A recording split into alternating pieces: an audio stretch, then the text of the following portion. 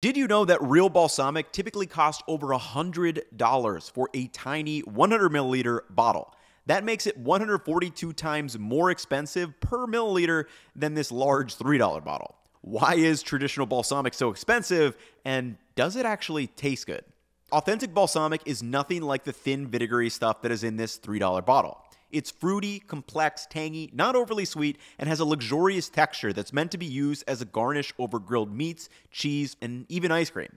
Secondly, it takes between 12 to 25 years to make authentic balsamic from just a single ingredient. That is pressed grape must. The grape must is aged in progressively smaller wooden barrels as it evaporates and condenses in flavors. The time, small yield, and highly controlled process is what makes traditional balsamic so expensive. Can you actually tell a difference when you use it on food? Well, that's exactly what I tried to figure out in my most recent YouTube video.